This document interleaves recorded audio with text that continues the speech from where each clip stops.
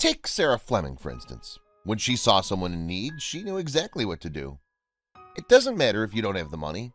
I'll provide. Trust me. This is the story of helping people.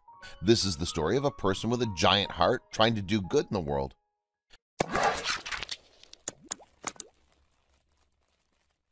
Before we begin, make sure to smash that like button, subscribe to our channel, and click the notification bell for more amazing videos.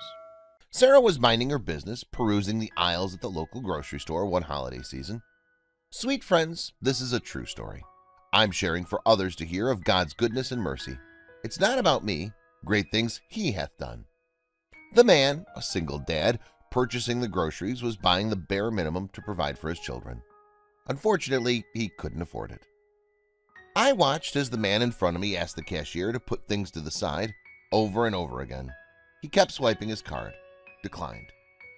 We've already seen our own cards declined here and there, but usually there's a backup option. There was a girl and a boy with him, and I heard them call him Dad several times. The girl was a preteen, and the boy was about my son's age. I could see the embarrassment written all over their faces. The timing couldn't be worse for this struggling father, and during the holidays. In fact, this particular event occurred right after Thanksgiving. Sarah wondered if a day meant for feasting was met with miniature famine. The cashier started to return the food to the counter. Then suddenly I felt it. It was like a gentle shove on the back and a mild electric shock to my heart.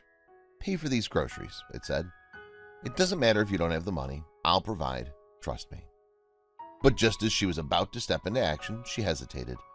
What if she embarrassed this man's kids even more? That small voice still called again, another shove, stronger this time. I've got it, I blurted out loudly, as heat flooded my face. The man turned around, not believing his ears. His children brightened up instantly. The man was beyond appreciative of Sarah's kind gesture. I don't know how to thank you. I'm a single dad, it's so hard. Sarah prayed that God would cover her purchase. It's okay, I wanted to help. I know it's what God told me to do, and I've been there. Months later, Sarah saw something incredible. While sitting in church with her family, she spotted the same dad and his two adorable children sitting at the end of her pew. They weren't just in the same church, they were in the exact same aisle. I just obeyed God. Sarah began to sob in silence. She'd done a wonderful thing. Seeing the man and his family there in the church was otherworldly. I never told him I was a Christian. I never even told him where I went to church. The same one who brought this dad and his family to my church that Sunday. Sarah wants people to know that her experience shows that it's not about me. As Sarah would say, glory to the Lord God Almighty, great things He hath done. What do you think of Sarah's kind-hearted gesture? We need more love in the world, that's for sure. Please share this with your friends and family.